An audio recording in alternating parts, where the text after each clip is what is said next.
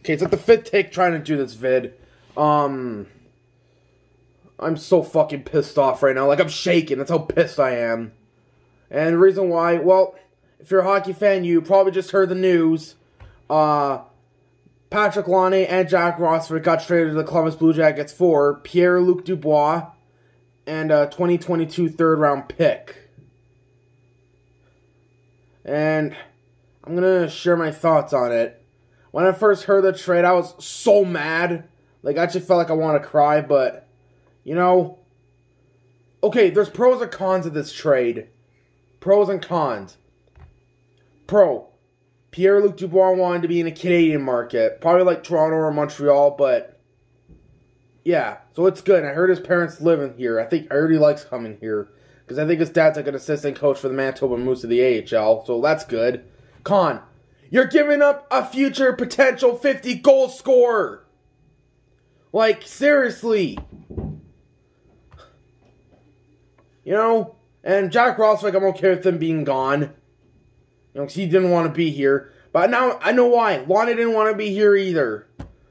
So, I think he wants to get traded to a good market, like a bigger market, like Toronto, New York, whatever, LA, Montreal. Well, Laine, I hope you guys got your wish. You didn't want to be here. Good. You know, it's gonna be like Hall for Larson all over again, I feel like. I know I sound like a hypocrite with a misleading, but, you know, that's when I first thought of it. Oh my god, it's gonna be Hall for Larson all over again. Or the Laine trade.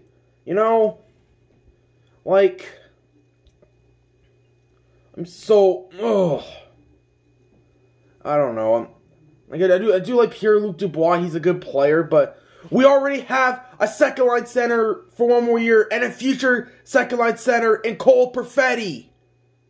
We already have a center. We don't need more. Scheifele, Stastny, and in the future, Scheifele, Perfetti.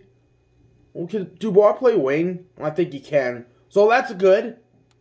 So maybe that's a good thing, but still, this trade is so risky. You're giving up a future goal scorer. Like, that's Patrik Laine. You know? He's, like, could have been the next Alex Ovechkin or Teemu Selanne, but God.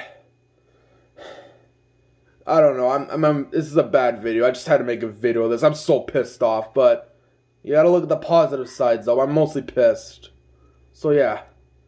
I do feel like the Jets should have got a little more in return with the Dubois trade, like a couple more like round picks, but I don't know. I'm speechless.